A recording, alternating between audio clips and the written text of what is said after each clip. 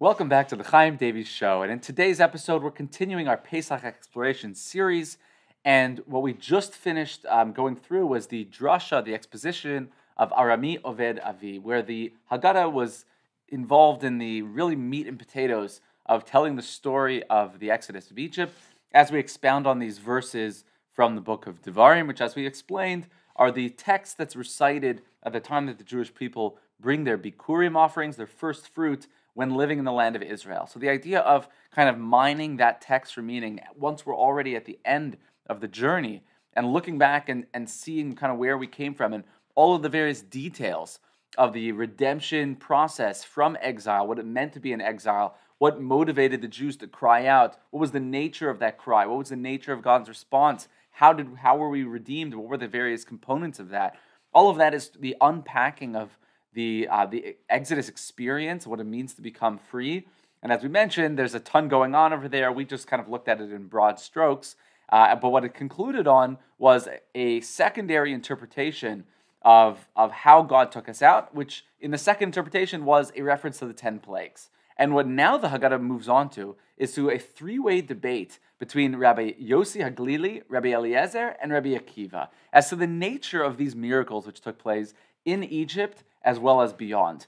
Because it turns out there's a discussion as to whether the 10 plagues were the limits of God's mighty hand and outstretched arms, or were there even more things going on, perhaps behind the scenes, beyond the veil of the scripture, which now we can come to understand by virtue of a more critical analysis of the text itself. And so Rabbi Yossi Haglili says that although there were 10 plagues that occurred in Egypt, there were actually 50 plagues which took place at the splitting of the sea. Now, Rabbi Eliezer argues on that and says that it goes even more than that, because each one of the plagues was actually compounded as a series of a number of plagues happening concomitantly at the same time. So Rabbi Eliezer says that each of the 10 plagues in Egypt was actually comprised of 4 different elements, whereas at the splitting of the sea, those 50 that took place were also comprised of 4 elements each, which would equal a total of 40 makot, 40 plagues taking place in Egypt, and 200 taking place at the splitting of the sea. Rabbi Akiva argues and says that no, each makkah, each plague is actually comprised of 5 components, yielding a total of 50 plagues in Egypt and a total of 250 at the sea. And so the question becomes, what's the point of this entire discussion? I mean, we get it. There was a ton of really miraculous stuff going on, right? Why do we need to have this whole debate about how many plagues there were, what was really going on? I mean, yeah, pestilence is pestilence, darkness is darkness. So I think there's a very powerful idea over here. You know, a lot of times we relate to a miracle as like this sum total event, right? Here's nature going the way that it does, and then there's like an interference that comes in the middle. But what the Haggadah is talking about over here is the idea of compounded miracles. In other words, do you know how many things have to change within nature in order for a nace to actually take place, for a miracle to occur? I mean, it's not just the changing of gravity, the changing of the seasons, right? The changing of the natural course of weather. There's going to be all sorts of organisms and life forces that need to be interfered with. Now, obviously, it's all the same as far as God goes. But when we're thinking about what it means for us, the attention to detail and the number of changes which would have to take place in order to express this supernatural event, the more we understand how many moving parts there are to it, the deeper our appreciation for the type of change which we're dealing with becomes. An additional idea which is true about these numbers is that each one of the extra plagues which takes place to the Egyptians is indicative of an additional aspect of love for the Jewish people, a protection that was exhibited on behalf of the Jewish people. In other words, if we talk about 10 plagues, and the 10 plagues falling upon the Egyptians instead of the Jews, okay, so there's 10 occurrences. But talk about 50, 100, 250 events, and each and every one of them became clearer and clearer to the Egyptians as well as to the nation of Israel, that God was deliberately siding with Israel as opposed to the Egyptians and standing up for them and protecting them. There becomes a deeper experience of the love, of the care, the attention that the Almighty is providing to us. And perhaps one additional aspect about this is that we know that Hashem says that all kol ha'machala asher samti b'Mitzrayim lo asim alecha ki ani Hashem rofecha, that God guarantees the Jewish people that any of the calamities that were bestowed upon the Egyptians in Egypt, God guarantees He will not do to the Jewish people. And so, to whatever extent we can discover more nuances of the travesties and the horrific plagues which took place in Egypt, we also understand more about what God is guaranteeing to the Jewish people as far as what He's protecting us with from time immemorial and moving forward. So there's a tremendous amount of appreciation which is actually flowing through this discussion, rather than just the technicalities of what took place. We're looking for aspects of appreciation.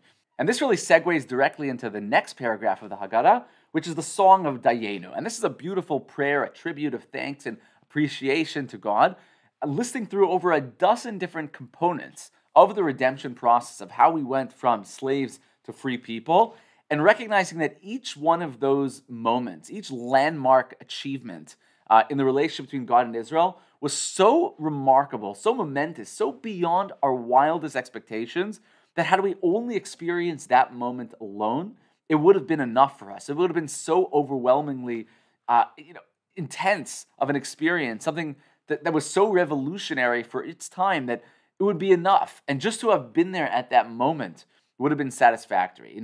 When reading through some of these, a lot of times we can get stuck in thinking about this mechanically. And we can think about how each one of these was a step along the way to an ultimate culmination. And if that's the case, then some of these really don't seem to be enough. I mean, imagine that God had, split the sea, but didn't take us through. Would that have been enough? I mean, what's the point of splitting the sea if you're not going to save the Jewish people by bringing us through the sea? You just split the sea and then we all get murdered on the other side of the beach. I mean, it doesn't really help us too much. Or let's say He brought us to Har Sinai, but didn't give us the Torah. Would that have been enough? I mean, enough for what? I mean, the whole point of going there is to get the Torah, to enter into a loving covenant with God, and so we can move on and live in the land of Israel with the ultimate freedom. If we don't get the Torah there, then what's really the point? Now, that way of thinking about these Dayenus won't serve you any good, because the point isn't that if you had just given us that, it would have been enough to live on. It would have been enough to have the relationship with God based upon that. Obviously, if you would have not given us the Torah, then we kind of would have been at a little bit of a standstill. Or if He hadn't taken us through the dry land, or drowned the Egyptians in the sea, it's not like that would have been sufficient as far as the end goal goes. But as far as recognizing the value of the stage itself, appreciating just the very fact that God stood up for us and He split the sea for us, was such a momentous moment, such a moment of being blown back in awe and gratitude, that if I would have just been there for that moment, it would have been enough, right? And we have moments like this in all of our lives, moments where we feel such a sense of closure, of wholesomeness, of feeling like I made it, I accomplished it. I'm at that moment. It could be a graduation or the birth of a child or something that's so momentous that you're sitting there in that moment. It's like, this is what life's about. If only I would just have this moment. And throughout my life, I'll end up thinking back to that moment and revisiting it, relishing in that experience. And we think to ourselves, this is what it's all about.